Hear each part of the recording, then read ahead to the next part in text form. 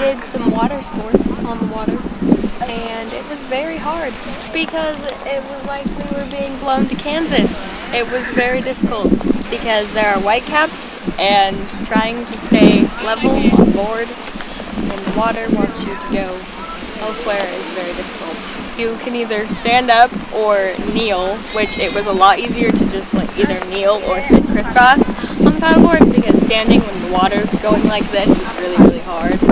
The paddleboarding was hard. I was like the last person on the beach to get there because at first it was backwards, which that's hard to do. But yeah, it was fun. I kayaked as well as paddleboarded, which were both really hard and really fun.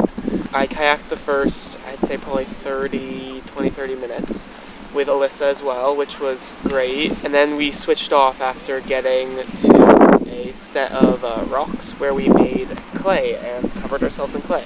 And then I paddleboarded the way back. That had to feel weird. Covering myself in clay?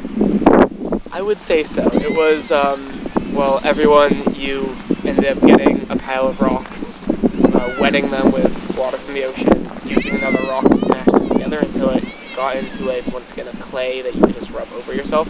So we covered ourselves in clay until it dried. With the wind, there were certain points where we would be getting blown backwards, so we couldn't actually make it to the coast because we were blown 10 or 15 feet back to where we had started, which was definitely really difficult. It's pretty windy today, if you can't really already tell. It took us probably 2 hours because it was so rough out there. It was definitely fun, I can't complain, but a little less wind would have made it a lot easier.